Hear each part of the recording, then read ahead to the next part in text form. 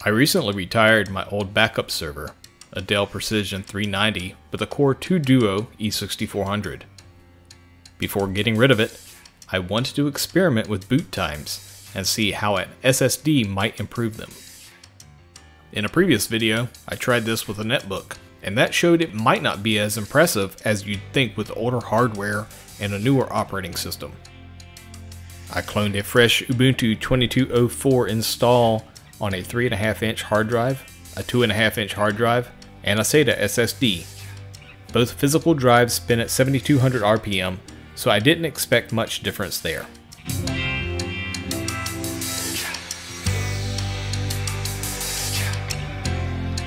What we end up seeing between the hard drives and the solid state drive is a nearly 40% improvement, down to 43 seconds instead of a 68-second boot time.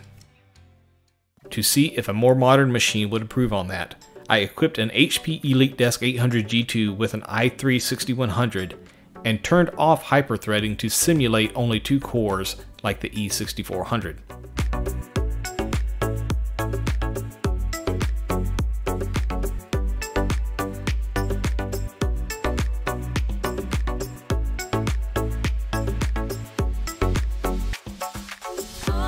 Hard drive boot time saw a modest improvement, but the SSD boot time is almost 50% faster, down to 28 seconds.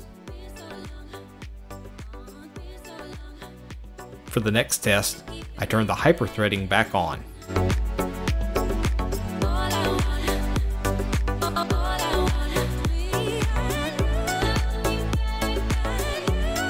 While I'm not certain why the hard drives took a little longer this time, the solid state drive boot time improved further, dropping to only 20 seconds.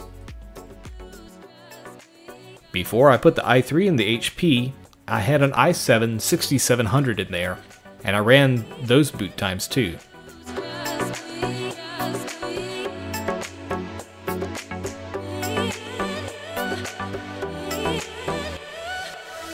The hard drives boot in about the same time as the i3, with the solid state drive not gaining much time, only down to 19 seconds. Have you ever seen how fast Windows can boot with a 6th gen i3?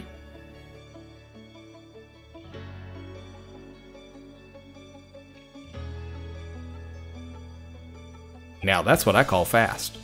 About 7 seconds after the power on test. This is with fast boot turned on, and not everyone will come up this quick, but it is still impressive compared to what we dealt with not that long ago.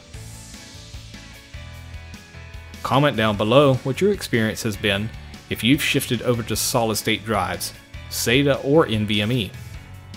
Consider subscribing if you haven't already. Thanks for watching.